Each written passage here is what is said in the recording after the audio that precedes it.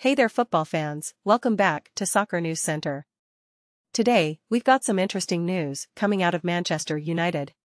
Football director John Murtough has confirmed that the club is investigating the patterns behind their lengthy injury list. Currently, Manchester United has 6 first-team players out with long-term injuries, including Luke Shaw, Aaron Wan-Bissaka, Lisandro Martinez, Tyrell Malacia, Kobbie Mainoo, and Amad. And that's not all. Several other players have also missed games due to injury this season, including Sergio Reguilón, Raphael Varane, and Mason Mount. Murtough mentioned that 2/3 of the squad, that's 16 first-team players, have been injured or unavailable for periods since the start of the season. This means that manager Erik ten Hag hasn't been able to pick his strongest 11 even once this season.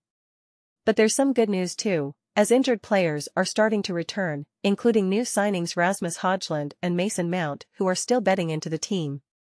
But why are there so many injuries at Manchester United? Well, it seems like there are a few factors at play. One is the unpredictable nature of impact injuries, like the ones suffered by Kobbie Mainoo and Amad. These injuries are hard to prevent. Another factor could be the sheer volume of games played over the past year, including last year's World Cup. Interestingly, Arsenal's head of medical services, Gary O'Driscoll, joined Manchester United as the club's new head of sports medicine in September. Hopefully, his expertise will help in preventing future injuries.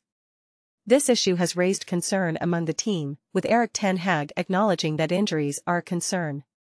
He mentioned that injuries are a common occurrence in top-level football because players are constantly pushing themselves to the limit. It's clear that Manchester United is taking this issue seriously and is actively trying to find solutions. They want to understand the patterns behind the injuries and improve prevention in the future. Well, that's all for today's update. Stay tuned for more football news here at Soccer News Center. Don't forget to like and subscribe to our channel for more updates. Until next time, keep enjoying the beautiful game.